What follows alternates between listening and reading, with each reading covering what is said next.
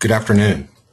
Thank you for attending the Internal Parasite Management in Pasture-Based Sheep and Goatry Operations presented by Rory Lewandowski, educator with the Ohio State University Wayne County Extension. My name is Eric Pulaski. I am the Sustainable Agriculture Educator with the Ohio Ecological Food and Farm Association. I will moderate this afternoon's presentation. This event is part of a series of educational programs offered by OFA and the Ohio State University Extension to practicing veterinarians, farmers, and animal health professionals who work with certified livestock. OFA was founded in 1979 and is a grassroots coalition of farmers, backyard gardeners, consumers, retailers, educators, researchers, and others. For more than 35 years, OFA has used education, advocacy, and grassroots organizing to promote local and organic food systems. We are also one of the country's largest and oldest accredited organic certification agencies, certifying a diversity of operations throughout the Midwest. For more information about OFA, you can find it on the web, www.oeffa.org.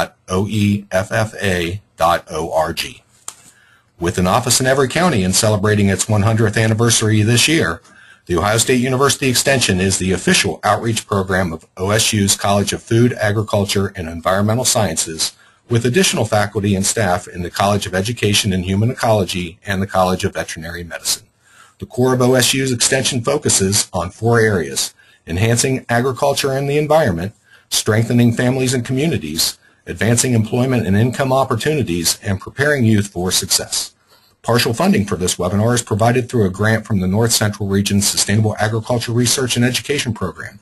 NCR-SARE has awarded more than $40 million worth of competitive grants to farmers, ranchers, researchers, educators, public and private institutions, nonprofit groups, and others exploring sustainable agriculture in 12 states. We thank SARE for this support. The questions this afternoon will be moderated. If you have a question, please type it into the question box on your screen. We will have time for questions at the end of the presentation. Please feel free to submit questions or points of clarification as they come to mind. Mr. Lewandowski will monitor the questions and may address them during the presentation, but otherwise questions will be held until the designated question period at the end.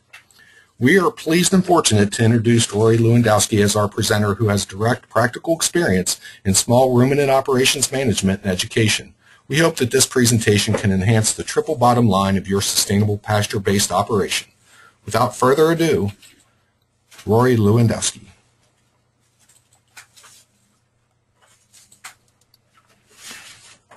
Okay, thank you, Eric. Appreciate that introduction. Excuse me. Hopefully, everybody is seeing this screen. So we are going to talk about internal parasite management in pasture-based sheep and goat operations, and I think it is important to make that distinction about being pasture-based, because that's really where our problems come in when we talk about internal parasite management. Let's see if I can get this to advance.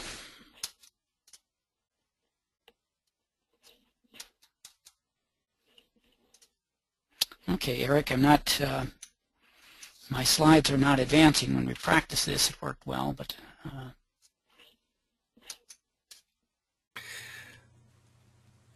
You know, Citrix, this is just our karma with this thing. I'm not quite sure where this black box came from either.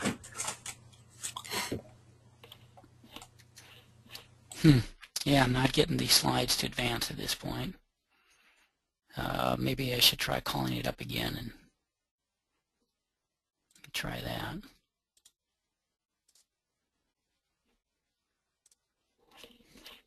Okay, there we go. Just needed to restart it, apparently. I do want to acknowledge, as we get into this presentation, Dr. William Shula, OSU Extension veterinarian, retired, for the leadership really that he provided in helping me learn about parasite management, all the guidance and perseverance certainly that he had in teaching OSU Extension educators about internal parasites. And a lot of what I'll be drawing from this afternoon comes from practical work on farms in this area, in consultation and in direct work with Dr. William Shula. I also need to acknowledge one of my colleagues, Dr. Jeff McCutcheon, co-worker in OSU Extension in Morrow County, because he was involved in the in these on-farm projects, and so a lot of what I'll be sharing this afternoon is a result of things that we've done, lessons we learned, and mistakes that we made, and conversations that we've had back and forth as we try to work some of these systems out. So when we think about managing internal parasites, I think conceptually we can look at three basic approaches. We can certainly have that starting there down on the lower left-hand corner, they conquer or eliminate parasites. And that, when you look at the history of parasite management, indeed was the approach that used to be talked about quite frequently. Eliminating parasites, basically conquering them and not having to worry about them. I think we have moved into now at this stage really more of a coexist, realizing that it's very hard to completely eliminate those parasites, and so what do we do to coexist with them and minimize the amount of damage and the economic cost that they can have. And then certainly it's valid, I think, in some situations to consider avoidance mechanisms, and we'll talk about all of these strategies or approaches as we go through this presentation this afternoon. Okay, I think the conquer by chemicals is certainly, again, one that we've talked a lot about in the past. It does require regular, you could say really by the calendar, drenching with a chemical dewormer. So we're talking about typically where we used to talk about going out and deworming every 21 days. It requires obviously an effective chemical dewormer if this method is going to be used.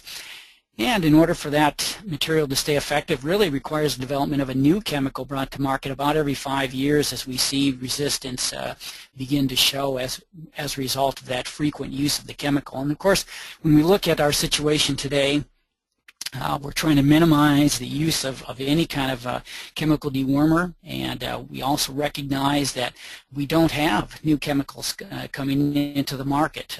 So when we look in the pipeline, we don't really see new chemical classifications out there. Now, recently there was one introduced into Australia within the last year or so. Whether or not that gets registered over in the U.S. is still a matter for debate, and we don't know at this point. So this method really does not work, is not a dependable method anymore. And what we run into is really this huge problem of parasite resistance, and we see this throughout all the areas of the world where sheep or goats are raised. We have documented resistance to all the available dewormers, or as they're called, anthelminthics. So these worms have been able to develop resistance. The chemicals are no longer as effective as they should be.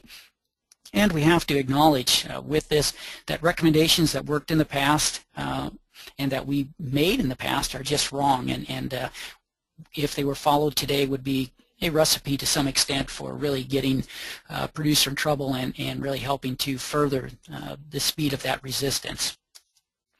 How does drug resistance develop, or why do we have to worry about it? And really this is the issue. If your control program relies strictly on the use of chemical dewormers, that program eventually will fail. The worms, the parasites, will develop resistance to those chemicals, and so the question really becomes how soon it's going to happen on your farm, or maybe how well you can develop strategies that will minimize the use of those chemical dewormers that are on the market. And of course we want to try to minimize that.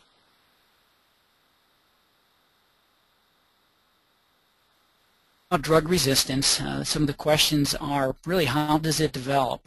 I think it's important to recognize that drug resistance develops as a genetic trait, and so once that trait is present, there's really no cost to that animal or to that population to keep those genes there, and so once it's present, it's likely to be permanent. And again, we've had cases where quit using chemicals, they've come back in, and still we'll see resistance to a chemical. So once it's present, it's likely to be permanent. We know that resistance develops when those worms have frequent exposure to a drug. That's certainly a driving factor.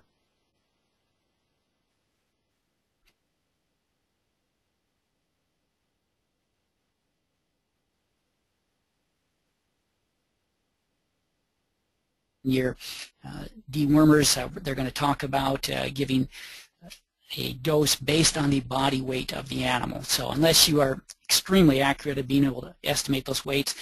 We tend to see a lot of underestimating of weights, incorrect dose calculation, maybe not doing the correct math. In some instances, possibly not diluting the products correctly, and then improperly calibrated equipment, or just plain equipment fail. I know that in cases on the farm where we have worked, we've seen some of the backpack types of dewormer dispensers, and where they're not dispensing the load that was originally calibrated, so after a while that calibration will be off, and then you're not giving them a full load. We've seen fails with rings in the deworming equipment, and again, so you're squirting more of the dewormer out on the outside of the product than you're getting into the animal. So there's all kinds of problems and situations that can come up. One of the treatments that we used to recommend was treat all the animals and then move them to what we called a safe or clean pasture. We now know that in today's environment that is a recipe for building up resistance fairly quickly, because essentially what you're doing is treating all the animals, any of the worms that then can survive or have some resistance to that chemical, then are moved to that safe or clean pasture, and you end up populating that pasture with essentially a population of resistant worms. So does everybody have this problem? Well, I think it's probably more widespread than is acknowledged. I've worked with a lot of sheep and goat producers who tell me that their program is working, that they don't have a problem on their farm. And there's a couple of factors that we have to look at here. First of all, not all the worms on that farm are resistant. The second, if you look at this chart here on the right, this really shows us kind of how resistance develops. So in many cases, it starts off really rather slowly. We don't know it. We don't detect it. To some degree, that chemical is giving us some degree of efficacy. It's not where we'd want it to be, but at some point then, that population of resistant worms continues to build, and we will actually see a point then where it just explodes and we get rapid failure of that chemical dewormer. So it might appear again that the treatment was effective. In fact, one story here, I worked with a farmer who was doing shift work, and because of the way his work schedule was arranged, if he noticed lambs or sheep that were appearing to get a little run down and he suspected maybe that the parasite load, the worms, were the problem, he would bring them into the barn the night before, give them some good hay and some grain, deworm them the next day when he got off work, and then have to keep them in the barn and let them out.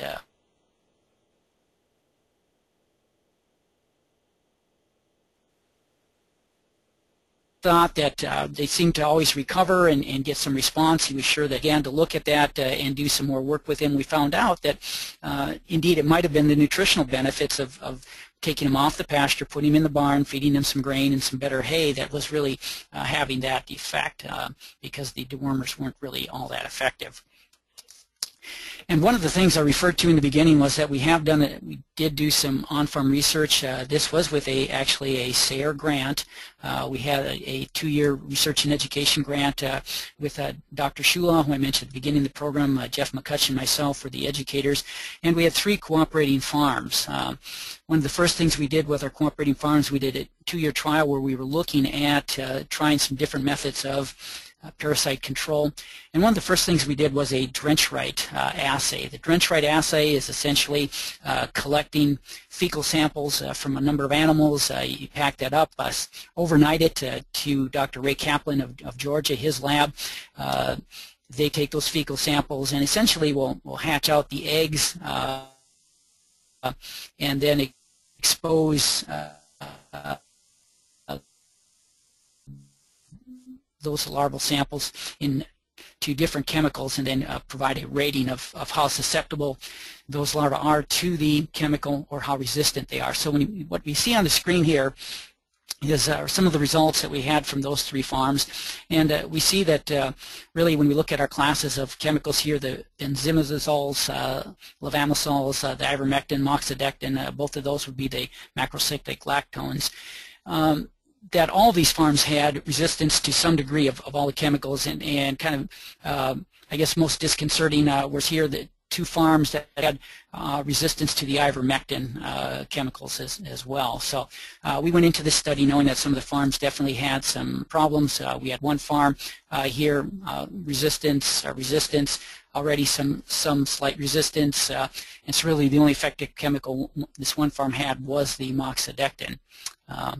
We can also use fecal egg counts to look at how much resistance we might have on the farm, but fecal egg counts really have to be used correctly, and if you're not getting a more than 90%, really we'd like to see probably higher than that, 95 to 98% reduction at least of a chemical dewormer, you know that you are on the road to resistance. So one of the things we learned early on was that even in farms that suspect everything was going fine, that already low levels of resistance were showing up. So we very quickly had to focus on what is the life cycle of this parasite that we're dealing with, the Haemonchus contortus. And we have to really think about how well do we understand this life cycle and what is happening with it. So some of the key questions are, do you as a producer or someone who works with sheep or goat producers, do you know how long it takes to complete the life cycle? That's an important aspect. Here's maybe even a more important question. How long does it take to go from that egg stage, so when they're being deposited here, coming out of the animal, being deposited on pasture and eggs, they have to go through several molts to reach this L3 stage, which is the infective stage. That's the stage where the larvae begin to crawl up and down the leaf blades and become ingested. Well, how long does it take to go from that egg stage to an infective L3 larva? And then another important question, how long do those L3 larvae actually survive on pasture? We ask that question because is it possible to come up with a good rotational management strategy just by going to rotation? I've sometimes heard that mentioned from a producer. Well, I'm going to implement a rotational grazing system, and that's going to become my means of parasite control. And then do we have any idea of how incredible that reproductive capacity can be? How many eggs per day can be shed by one adult worm? And then I've got a little quote here from one of our cooperative farmers that we worked with. He at one point in our meeting said, well, never underestimate the ability of the Haemonchus contortus to mess up your plans. And indeed, that's what we saw as we really did a lot of this work on farm with farmers. Well, here's some of the answers to those questions that were posed in the previous slide. If you go from the egg to the L3, probably about the quickest you're going to do this under really optimal conditions, it's going to be 3.5 to 4 days. And certainly under suboptimal conditions, we can be looking at a week or longer. But under the very best of conditions, it would take about 4 days before we're going to go from that eggs being shed on the pasture to get those L3 infective stage. Then to go from that L3, once we've got to that point, getting ingested, going through some development in the animals, animal mason going into that L4, maturing into adult, and then getting to the egg laying stage is another 19 to 21 days. So if you add that all together, you've got a complete cycle there of somewhere in that 24 to 25 days to go from egg to egg. The other point that we have to mention here, those L3 stage actually tolerate the cold very well. The L1 and the L2 larvae not so much, but the L3 can tolerate cold well. We have seen them being able to overwinter on some of our pastures here in the Ohio area, and so that throws kind of another wrench sometimes into grazing plans and into a management strategy. The important point here is that Haemonchus contortus has a really incredible reproductive capacity. The adult female can produce up to 5,000 eggs per day. So if you think about that, if each animal would have 500 female worms, which certainly wouldn't necessarily be a huge load. 50 animals could contaminate your pastures with approximately 1 billion eggs per week. And the point on this slide, again, is just huge reproductive capacity. Even if you have high mortality rates, you still are going to deal with a significant number of viable L3 that are waiting out there on the pasture to be able to be ingested and further contaminate your animals, and pretty soon you've run into a big, huge problem. So what do we want to do is we look at knowing that we don't have effective new chemicals coming onto the market, recognizing that we have documented resistance to all classes of chemical dewormers, recognizing that if we do frequent deworming, we're exposing the parasites to this chemical, which leads to quicker resistance. So really, what do we do to try to coexist and deal with the situation that we have out there? How do we coexist in a way that can cause minimum harm to our animals? So it's really a series kind of juggling a number of different options and strategies, and that's what we're going to talk about.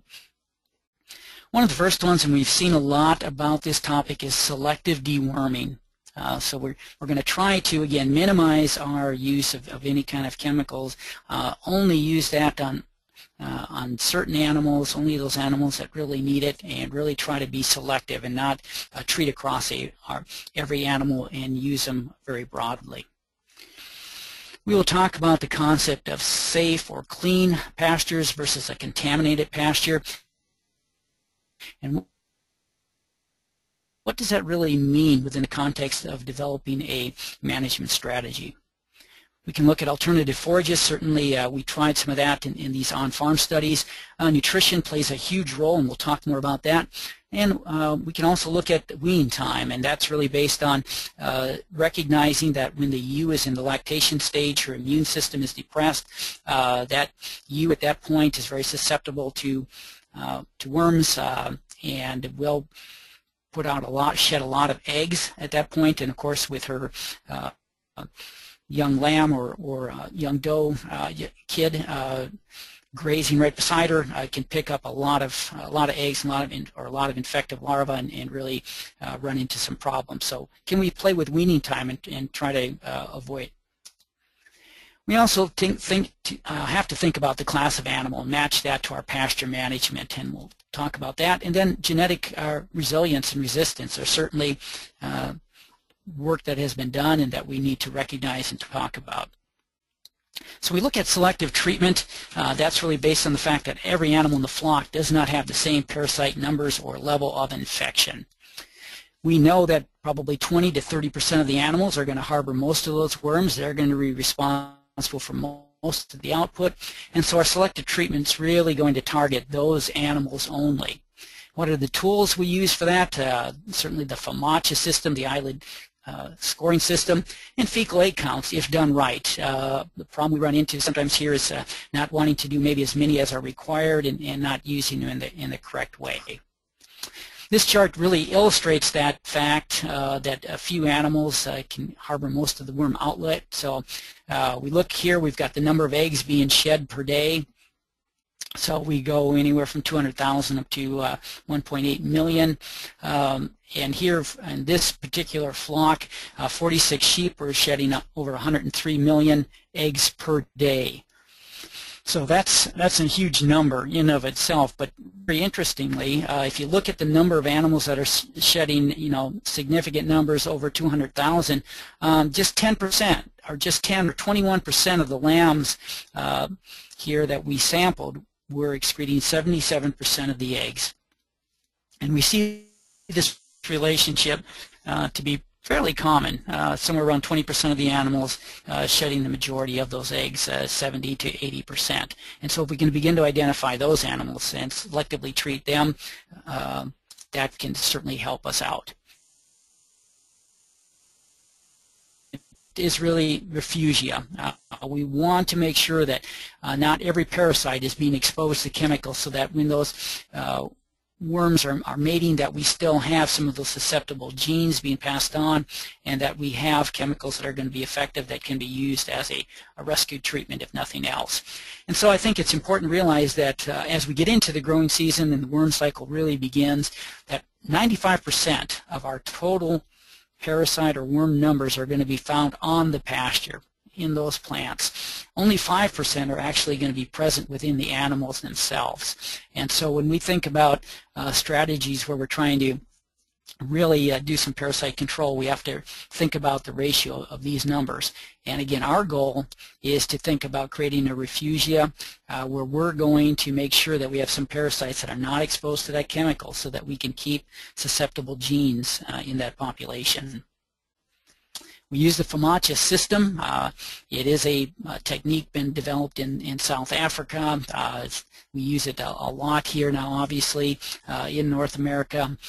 And it's just a very simple. It's correlated with the anemia being caused by blood loss due to the Haemonchus contortus. You score that lower eyelid and match it up with a chart, and that can help to determine where you're going to do some treating. Typically with young lambs or young kids, we're going to treat, if that color is a 3, a 4, or 5, we're going to do some treating. If it's a 1 or a 2, where we would not do any treating. So that's one of the ways we can use that system. I think it is important to recognize there are some limitations to FAMACHA. It does require some type of handling system. I've had producers that have tried to use the FAMACHA system, and they'll tell me that they've gone out into their pasture and they've corralled a few animals, kind of crowded them into the corner of the pasture. They kind of chased them around and were able to catch a few, and they crowded them down into a corner, and they looked at their eyes, and either they looked like they were a little bit pale, so they ended up treating. And typically, sometimes they'll say, well, so then I ran them in and treated everything, or they'll catch a few and it didn't look like there was any problem, so they let them go. Well, that's not the way to use FAMACHA. You really need to be scoring all your animals, so that involves some type of handling system to really do this right. It can be labor intensive. Again, you're handling each animal. If you're out there doing a grazing rotation, it may disrupt that rotation. You're going to have to bring those animals in, do some scoring. Typically with lambs in the height of the worm season, so when we talk about that, certainly from later June through probably mid-September at least, we'd like to see you scoring every 7 to 10 days. You need a record-keeping system that can track some of the trends, and I'll show you an example of that.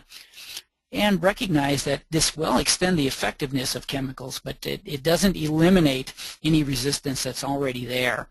And it is limited to just being effective for the Haemonchus contortus. So that's the only parasite here that we're really focusing on.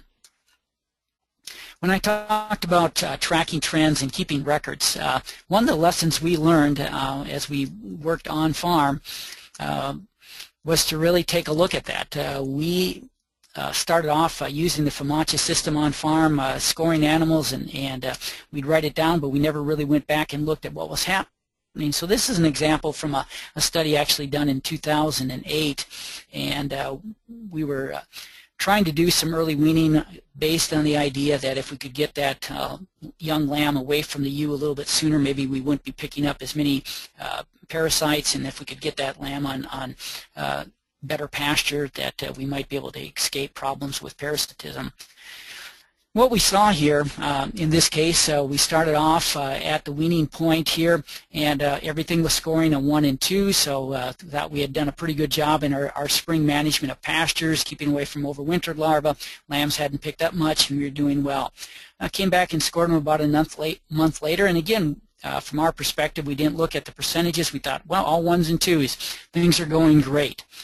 Came back a few weeks later, and again, mostly 1s and 2s. We picked up a couple that we had to do some deworming on, and thought, well, things are still working out pretty well. The lambs are doing fine, and then we scored them just 2 weeks later, and really kind of had a train wreck where we ended up deworming about half of those lambs, 50%. And our point at that time was like, what happened? How did this come about so suddenly?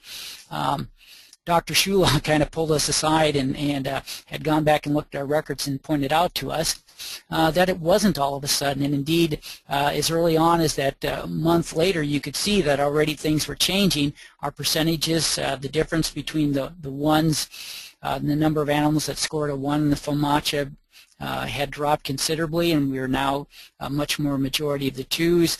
That trend continued, and so what we were seeing, if we would have been watching those trends, we could have known a lot sooner that we were heading towards this problem and that we needed to take some steps to try to avoid the problem that we ran into here early in July. So again, use the Fibonacci system, but do track it. Use it as a record-keeping system.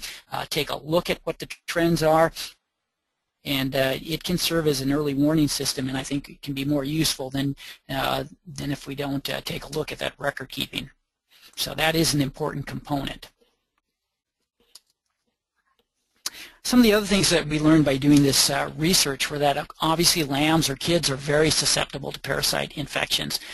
We also found that overwintered larvae had to be considered. We had some spots that we were able to track back when we ran into some problems and go back to pastures and think about when they had last been grazed and where some concentrations had been, and identified some hot spots. And then we had grazed over them again in the spring, thinking that winter would take care of our problems, and we ran into some huge parasite loads. So we kind of had some anecdotal evidence that overwintered larvae were a problem. We do know from at least our experience was that making more than one grazing pass across a grass or legging paddock with lambs or kids had the potential to significantly increase the worm load. So we ran into that issue a number of times, thinking we could come back and revisit pastures, and again, lambs and kids are very sensitive to this. So we found that lambs and kids do need some type of safe pasture. So that brings us to this question, well, what is a safe pasture? It is one where your L3 larva concentration is low. It has to be managed so that you have minimum levels of L3 that are ingested. So when you think about that, and we looked at some of the numbers of egg levels that could be coming out of you would certainly want to make sure that the amount of eggs being shed were low if you were going to consider coming back across a pasture. So you'd have to have some confidence that you weren't shedding very high numbers, and that there were not high numbers that maybe had potentially overwintered there. It could be a safe pasture could be one where no L3 larvae have survived.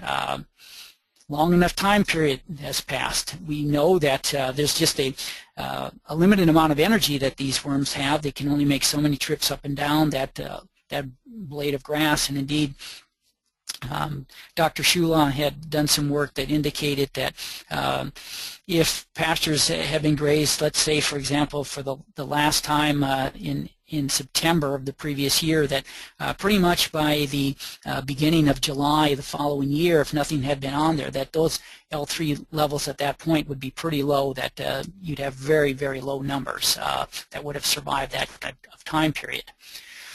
But overwintering is definitely a concern. We also know that L3 larvae can survive really very well during the growing season. A safe pasture could be one where the L3 larvae have been killed or removed, and typically that's going to involve some soil tillage. So if you were going to go in and plant an annual, tilling up the soil and then planting an annual, any larva that would have been in that situation be pretty much wiped out by that soil tillage, and you could then, whatever forage would come up at that point would be considered a safe pasture. We used to think quite a bit that haymaking would be another area where if we took it off as a hay crop, we are basically harvesting off most of the larvae. And indeed that may be true to some extent, where we can harvest a lot, but depending again on how low is being cut and what type of environmental conditions you have and moisture and how many potential larvae might have started out there, we may reduce it, but we may not have reduced it enough to make it into a completely safe pasture. And in fact, we did find in our farm trials where we had some aspects where we did make some hay off of some pastures, went back in after that, and within a couple weeks we had high numbers of eggs being shed and ran into some problems. Safe pasture could be one that limits the grazing height. So we think about that in terms of how does that grazing height influence parasite infection. And That basically comes down to looking at where do those L3 larvae like to, what do they like to do, what are their habits, understanding that life cycle in biology. And generally we'll see those L3 larvae, they'll start down here and they'll climb up the blade of grass really to a height maybe about 3 or 4 inches. They need that moisture, and then they'll migrate back down, and then the next day migrate back up.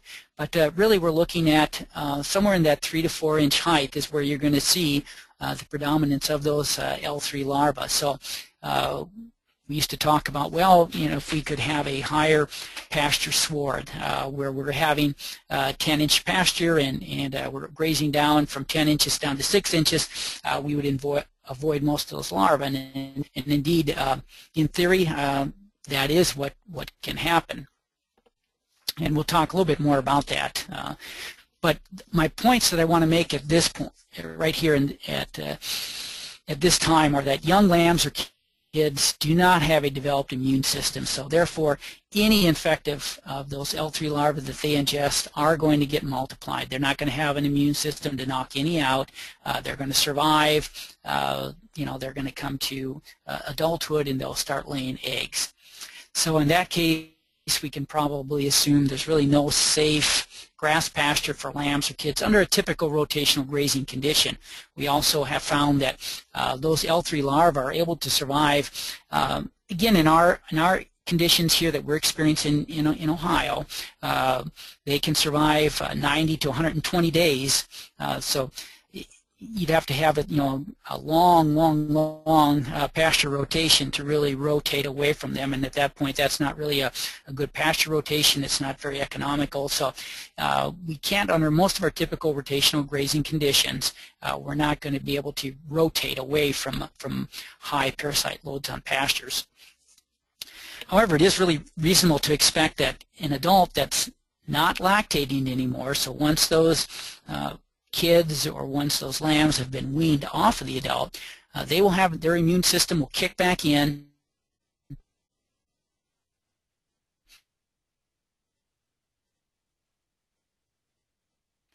can revisit previously grazed pastures. Illustrated with this slide, where you see that 2 weeks after lambing, we saw very high egg counts, the stress of lactation, the nutritional demands of lactation to compromise the immune system, and we begin to see a lot of egg laying as a result shed from those ewes or from those does. That continues and peaks at some point. When we reach a weaning point, very quickly we see that immune system become reestablished in those adult animals, and egg levels drop, and we get in some cases self-curing if they've had a parasite infection. Egg shed goes back down to very minimal levels, and those animals then can go back onto pastures and have a good immune response and can handle grazing pastures that have some level of contamination. So it really becomes those young lambs and kids that don't have a good immune response that we have to have some concern about. So during lactation, what really is a safe pasture? The question's been asked, can a cool season permanent pasture be used as a safe pasture? And again, in our experience with those on-farm trials, it was very difficult, especially if you started off in the spring, possibly with ewes that began to shed high numbers of eggs, and we looked at some of those charts where we're looking at, for medium-sized flocks where you're maybe shedding hundreds of millions of eggs being deposited on those pastures, then to go back over that, that would be what we refer to as kind of a hot or contaminated pasture, and it would be very difficult to graze back across that for a second grazing pass. We started looking at, could annual forages be used as a safe pasture, tilling up an area, planting an annual forage, having a better quality forage, maybe putting our young lambs and kids out onto that annual forage, and then combining that with a weaning time, where could we wean them off of their ewes or wean them off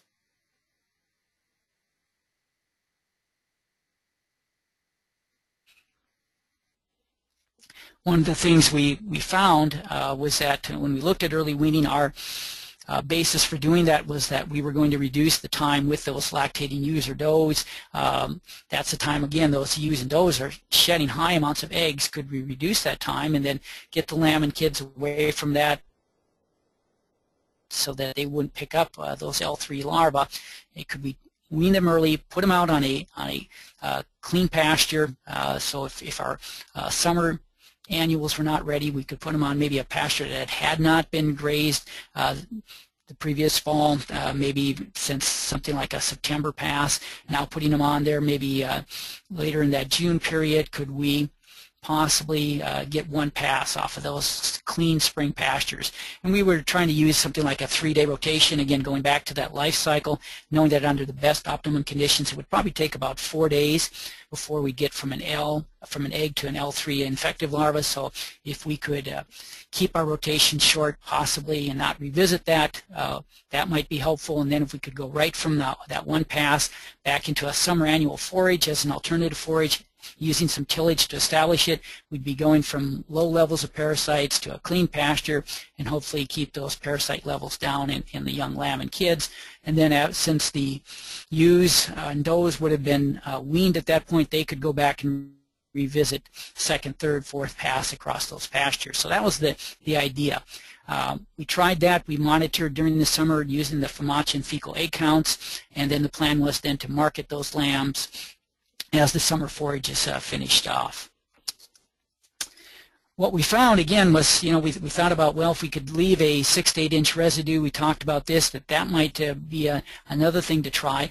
And again, in theory, that should work, but what we really found was just the difference between how sheep and goats graze. Sheep really love to graze with their heads down, and as we see in this photo here, even if the grass is taller all around it, they're still going to put their head down. It doesn't really matter what your pasture sward is like. Sheep are going to put their head down. They like to graze low. Goats, on the other hand, really are top-down grazers. They're browsers, and so this is a picture of a Sericea lespedeza. And goats grazing, and they will graze from the top down, and they'll kind of stop when you get to about a 6 inch level. They don't really like to graze lower if they don't have to.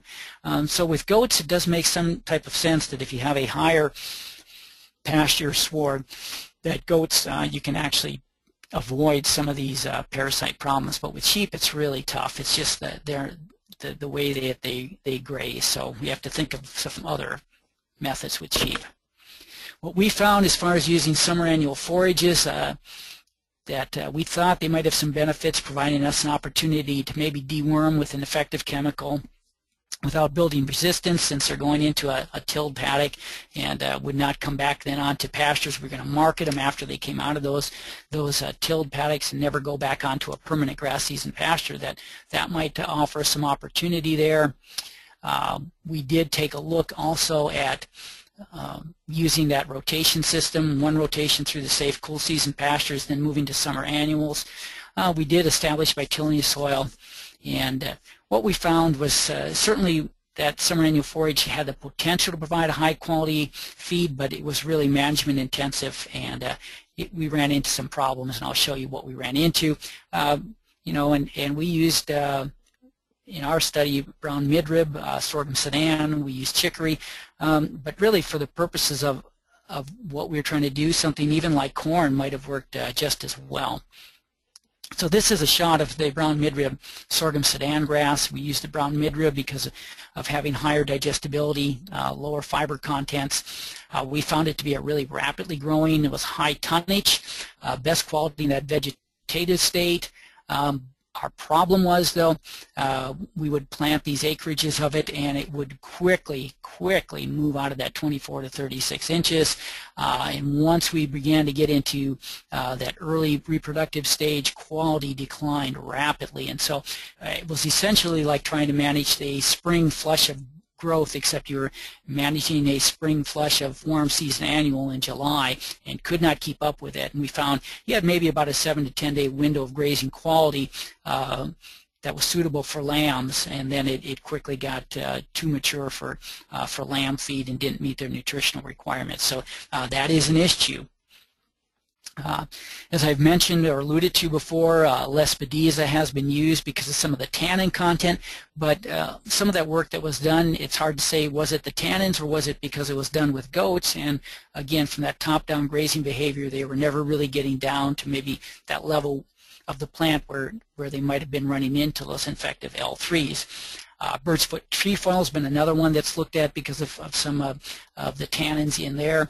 We looked at chicory because of some of the work that had been done that suggested it had some sesquiterpene lactones that possibly could have some anti-parasitic effects. And so we would, coming out of some of the cool season pastures, try to put lambs out onto fields of chicory and then monitor their egg counts after grazing this forage for a couple of weeks. This is what we really found as we got into that research. These are 3 different farms. We divided lambs into groups that either would come out of cool season pastures and go into chicory or the brown midrib, sorghum Sudan grass. What we found, if we look at farm 1 here, was that egg count still increased, even when we put them in chicory. And egg counts increased when we used the BMR, although quite a large increase in egg counts coming out of BMR after 2 weeks versus what we saw coming out of chicory. And if you look across in farm 2, once again, we had a slight reduction here, increase under the BMR. Farm 3, slight reduction. And we had a big reduction actually in BMR, and never really were able to explain some of this. But our conclusion looking at this was that chicory may have had some properties where we maybe slowed down the amount of development and maturation of worms, but we really didn't. It wasn't anything that really knocked that worm count back. If we look at then the second year of this study, this farm ran into a lot of problems early on. We had trouble getting that farm started, ran on into early worm problems. By the time we were able to start, this was more towards the end of July. And again, we saw an increase moving from chicory out of cool season into chicory. Same thing with BMR, maybe. So we didn't really see a big effect here. On the second farm, again, seeing an increase, but maybe not as great of an increase as we saw coming out of the BMR. So once again, maybe some type of suppression effect with chicory. And that same thing down here in farm 3, maybe seeing maybe a slight suppression, but still seeing some problems. So our conclusion was that chicory certainly wasn't going to be any kind of silver bullet where if you graze chicory you could control your parasite load. If you went in maybe with a low enough load, you might have some hope of doing it, but the best you could maybe hope for is some suppression, but you could still get lambs into some problems even grazing that. And I think what we were seeing is the total digestive nutrients averaged by month. In July of that first year, we had some pretty high energy feeds, got them on in a timely manner, and decent amounts there. In 2010, we had some problems, maybe quality not quite as good. The brown midrib, again, matured very quickly. We could start off maybe with some passes at decent levels, but then would get mature and drop. And what we're really fighting is, of course, what do those lambs require? If you look at the nutrient requirement of lambs, they're going to need over 70% plus TDN, and most of the time we just plain were not meeting those energy requirements. We had one producer that tried doing some grazing on alfalfa, and actually those levels were getting closer to what lambs needed, and may have been something that that could have been used as a good nutritional source. So just taking a closer look at that, one of the things we found was how important is nutrition when we're looking at trying to deal with parasite numbers. So young lambs, depending where they were, what weight they were coming off their ewes, we saw that if they're, when you're at 40, 45, 50 pounds, again, lambs are not our animals are not eating percentages, they're eating pounds of day, so they need this amount of TDN that they'd have to consume, which should equate to about an 82% TDN level. Young lambs just simply cannot get that kind of good quantity in. That's eating about 4.2 or 4.3% of their body weight. Very tough for young lamb to do that. As they get older, it certainly becomes more possible, but the message here is that if you don't have very high quality, and those lambs or does, our kids have already been weaned off the does or off the ewes, they just simply can't. Our forages don't have enough quality. Even if it's a fairly clean pasture, they don't have the quality they need. So if they get any kind of worm load, they're going to have nutritional constraints added on top of that worm load, and they're going to go backwards pretty quickly. There is a cost to develop that immune system, so in a young lamb or a young kid, their immune system is going to start developing somewhere in about that 6 month of age period, and there's a cost to that. There's a nutritional cost, and this is just a quote from a veterinary journal.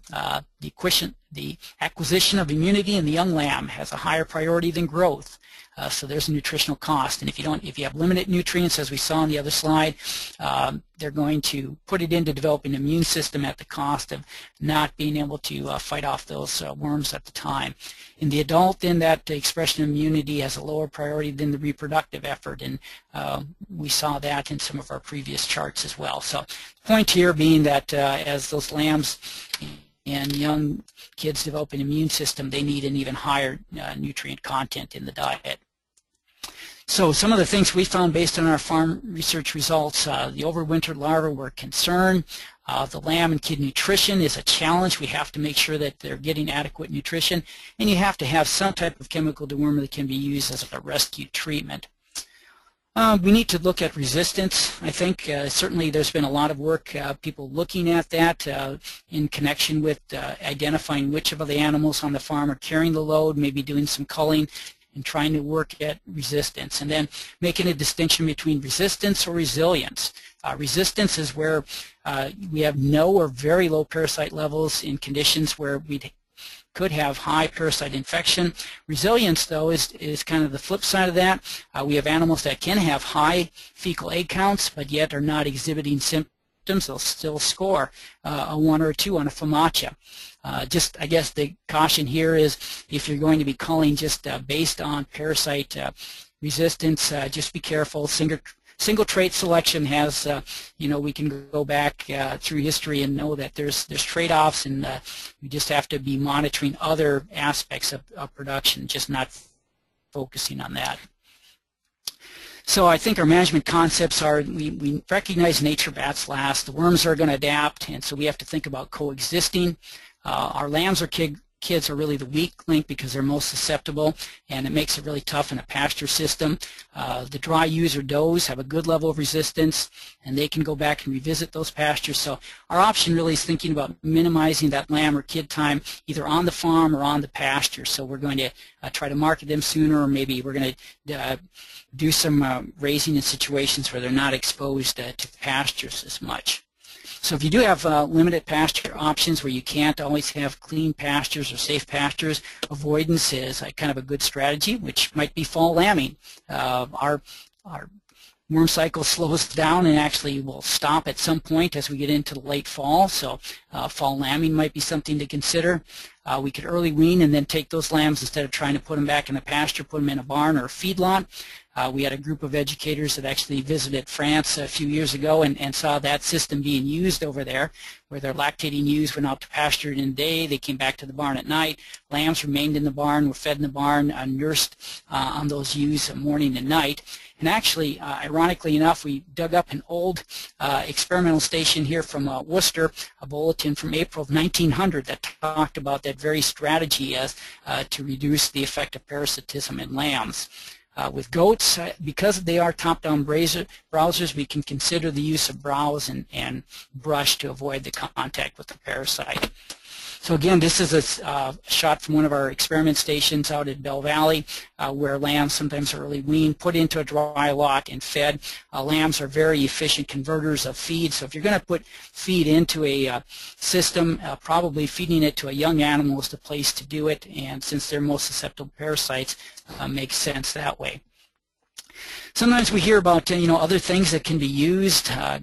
Garlic comes up. I get questions on that, and I usually caution people: where's that information coming from? And how was it evaluated? Is it just a cause and effect? Did they do they brought them in and they gave them garlic, but that garlic was fed with some other feed source?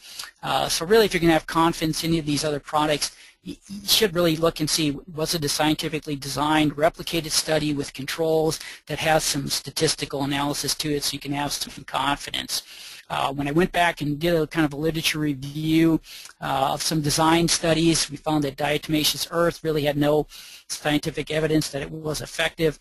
Copper oxide, the wire particles, do maybe have some effectiveness, but once again, remember, especially with sheep, copper is toxic to them. Copper can accumulate in the liver, so you do have to use that under veterinarian supervision and work with them if you're going to use it. Have not seen anything where garlic's been effective. Sericea lespedeza pellets, seen some effectiveness, but again, possibly confound it with a nutrition effect there. Some of these other things, again, nothing clearly definitive. So I guess the point here is just be cautious when you're looking at other products as far as from the deworming standpoint. I've listed some resources here that can be used.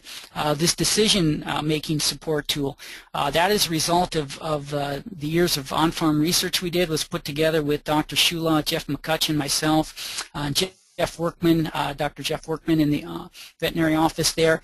It's kind of a decision tree where if you look at the class of animals, your time of raising, it links to fact sheet, links results of studies we have, and there's a PDF file where you can use an on-farm situation with it, and it does provide a lot of good information, everything that basically that we learned over the course of our on-farm studies is summarized on that website. There's some fact sheets that have been written regarding use of fecal egg counts, use of strategies, again, with small ruminants and trying to handle the parasite load. And then we did have a series of different programs we did that were recorded. I checked these links a couple weeks ago. They should be available, where we spent a lot more time going through some of these concepts that I've kind of went through fairly rapidly here today. Other good resources: the University of Maryland has an excellent site, lots of great information on this site, and then the American Consortium for Small Ruminant Parasite Control, and I've listed that website there as well. We talked about the drench-right assay. It's to look to see if you have any kind of resistance, what is effective on your farm. That's through the University of Georgia. I've got some contact information listed here. I think that's a very good place to start, to know what kind of resistance you have on your farms, to know what you might have as a chemical that could be used as a rescue treatment, and that's an assay probably should be done maybe every 4 to 5 years. This was a slide put together by Dr. Gustavo Schunemann in the OSU Extension Veterinarian Department, and just looking at some of the animal health regulations, where to find as far as what's allowed under the National Organic Program, and some of the drug residues and how to work with that and within those requirements. So with that, I'm going to have my conclusions are, again, unfortunately, there's no easy answer to our internal parasite control. I think each farm really has to use various tools that are put together in the system that works on their farm, and we'll have to monitor in a way that works, again, on your farm. And that strategy that you'd finally adopt in your farm is going to depend on some of your goals, your market, the size of your flock, some of the things you're willing to do. Recognize some of the economic factors. While pasture is our cheapest feed and grains are expensive, there still may be a time when, especially again with young lambs and kids, where it might be worth it to pull them off, give them the grain, utilize the pasture with our our older animals, and especially those animals that are no longer lactating. So just recognize that it may be an option, but know what those costs are and come up with your plan so that you can utilize that. And then I'll just close with this. One of our cooperating farmers on this grant, I think he kind of hit the nail on the head when he said this. Parasite control looks to be a lot of 5% solutions without or not one magic bullet. With that, I'll conclude today, and if there are any questions, I can certainly try to answer them. Yeah, Rory, we have a couple of questions. One of your early slides was on resistance, and a couple people had a problem cracking the code. What were the letters stand for? You said S stood for slight resistance.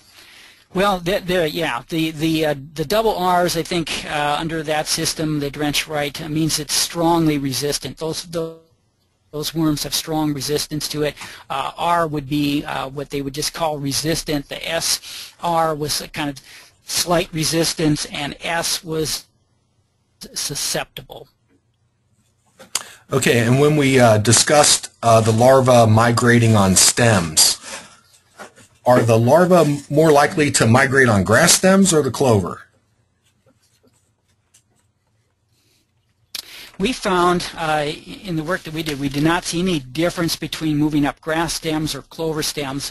You think about, again, kind of how these parasites have evolved and where they've evolved under, and both grasses and clovers are generally present, and so they do very well under both of those. We wondered at one point if the morphology, the physical structure of the stems, how much it influenced it. So if we move to something, for example, like the brown midrib Sudan grass or chicory with a different type, would we see that same type of migration and the larvae being able to move up and down? And as far as we can tell, they were able to kind of adapt and move up and down those stems just as well. But we definitely saw no difference between clover or grass.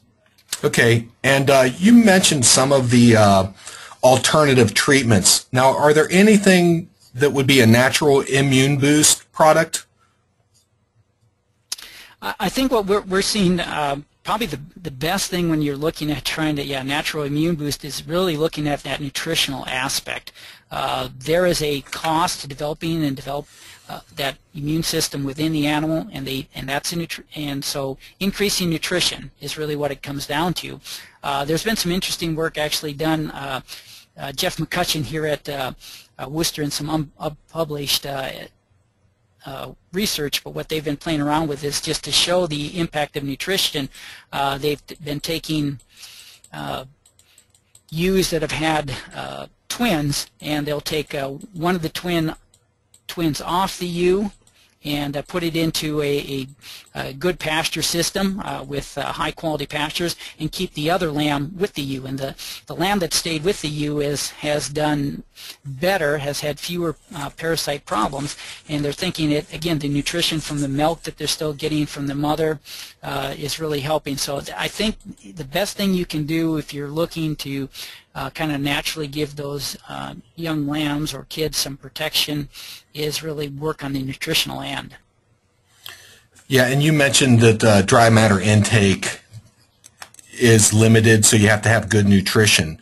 So the quality of your hay, now do you consider hay a vector of an L3 contamination? That's a very good question. No, the way the parasites work, they need to move up and down those grass blades, clover stems on a film of moisture. So when it's made into hay, that breaks that cycle. We no longer have viable populations, and so feeding hay, if you're feeding hay inside, that's why at the onset we're talking about pasture-based systems. When we move into hay systems, we have now broken that cycle.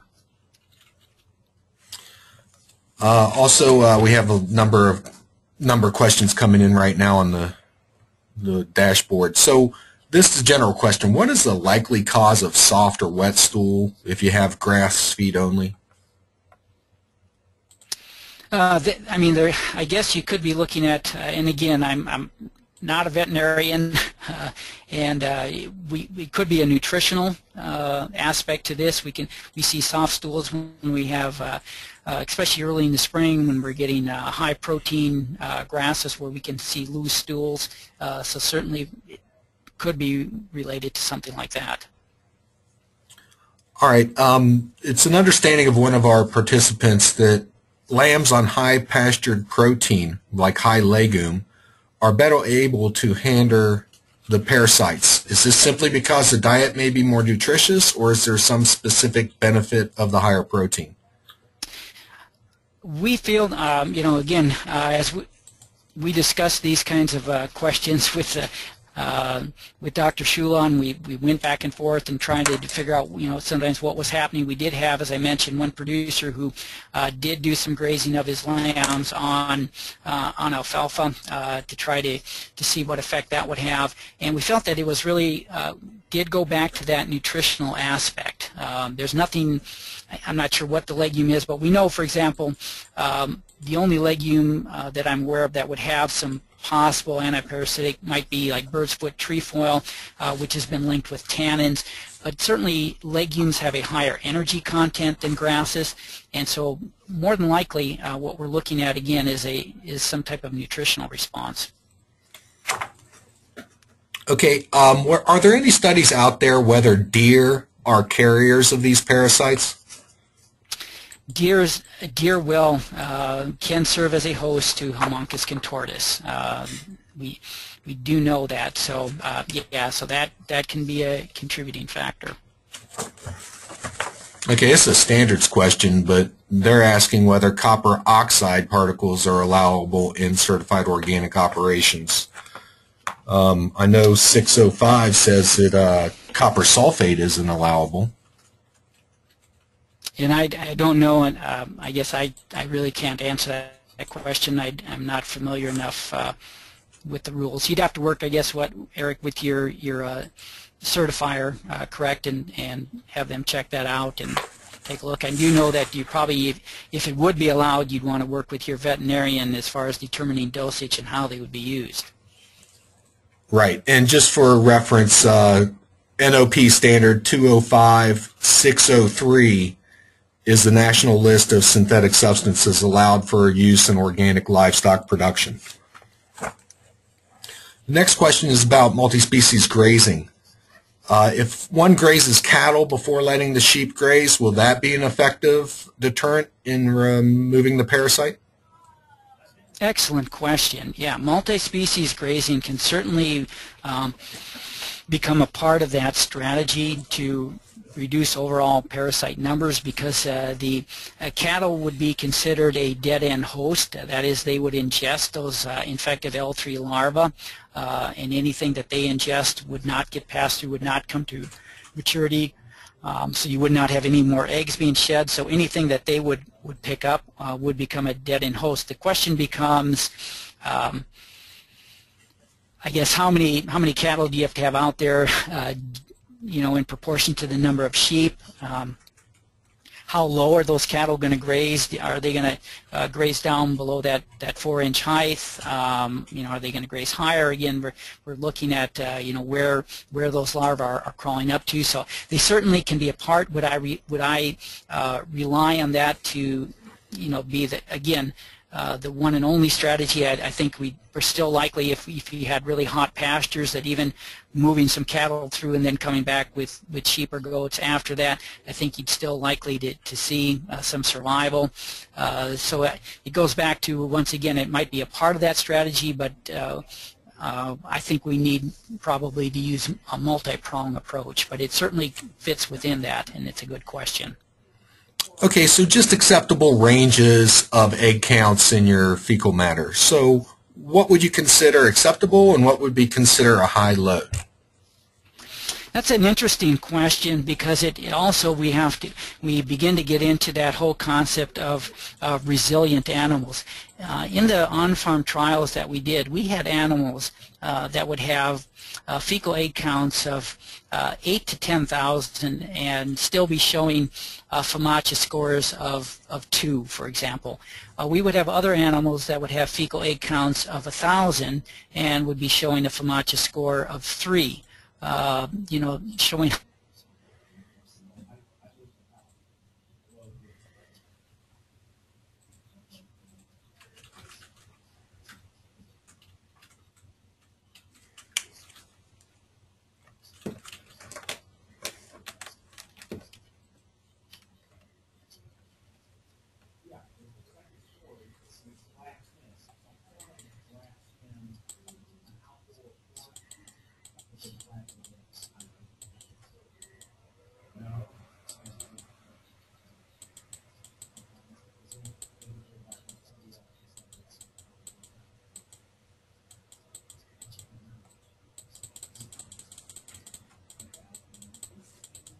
Okay, you mentioned the dead end host as cow.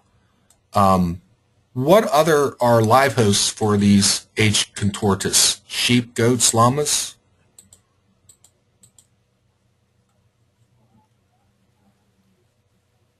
Ah, damn, I lost my connection again, man. What a piece of fucking shit.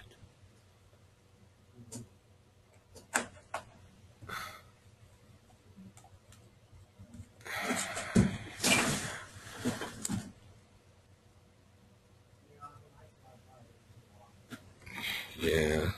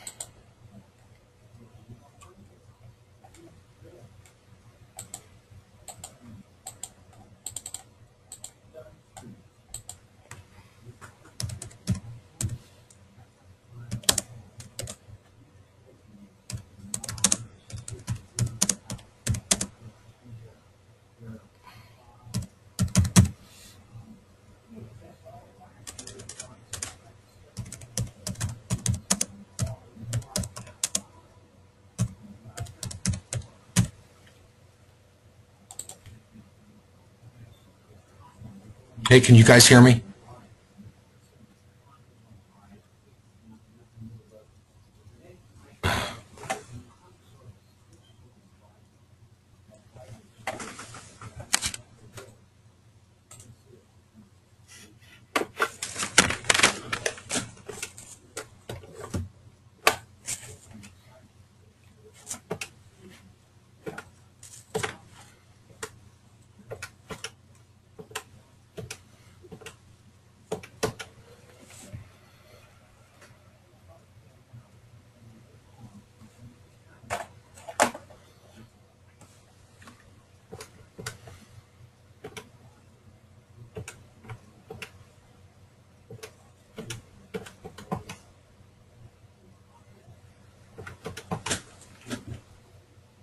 Hey, Rory, you still on there?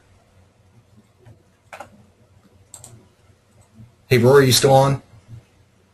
Yeah, Citrix knocked me off, so I'm now had to use a call-in number. I still have about 43 people on the line.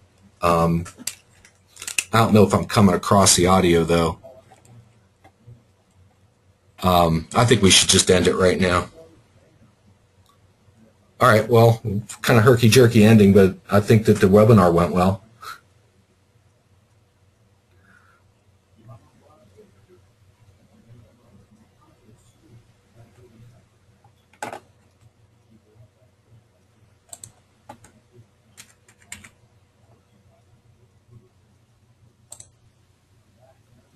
All right.